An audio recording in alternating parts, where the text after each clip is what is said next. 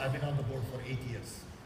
We have 2,200 courses, MIT courses on engineering online. All I need is motivation and time. I don't need teacher.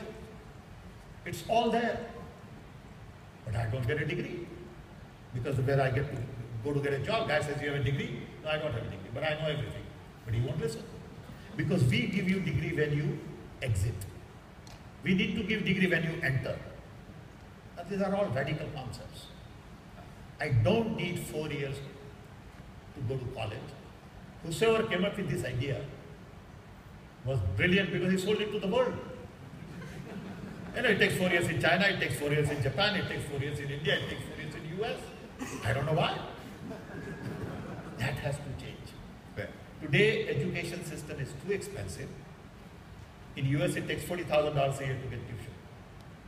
If you want to get an MBA, it's $100,000 to $150,000. That's a lot of money. For what? You know, I can go on the internet and learn most of it. Maybe not 100%. So people say you network. You go to meetings like this and you network. You don't need to go to university, pay $150,000 to network.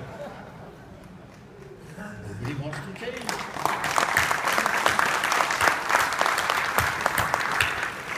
I'm telling you, it's a very serious problem. I'm doing a book right now on global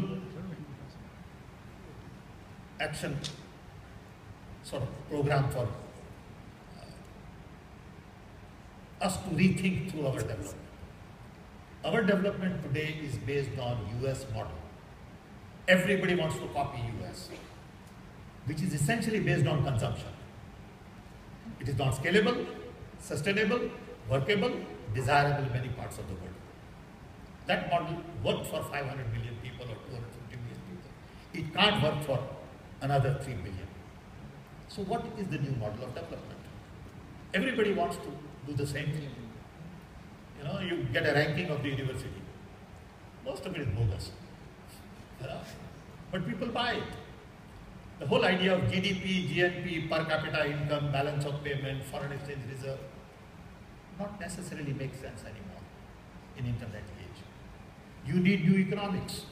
You don't have new economics. You look at WhatsApp. WhatsApp got valued at 19 billion. 40 people. 19 billion is you can buy, you know, Empire State Building and Sears Tower and 14 Four Seasons Hotel and whatever. How do you explain this? Because that's new economics. But it's not plugged into our equation. We are still measuring things based on old economics. I think we are at a very interesting time in human history. Most of the people want to go back to what it was. It is not possible to go back to what it was. The world has changed completely, and everything we did in 20th century needs rethinking. So when the US government puts in $900 billion to save banks, I don't know whether that's the right thing to do, okay? Because you cannot go back to what it was. Look at what is happening in EU, okay? That strain everywhere about going back to what it was. Forget it. Somebody has to say you can't go back to what it was. You got to go forward.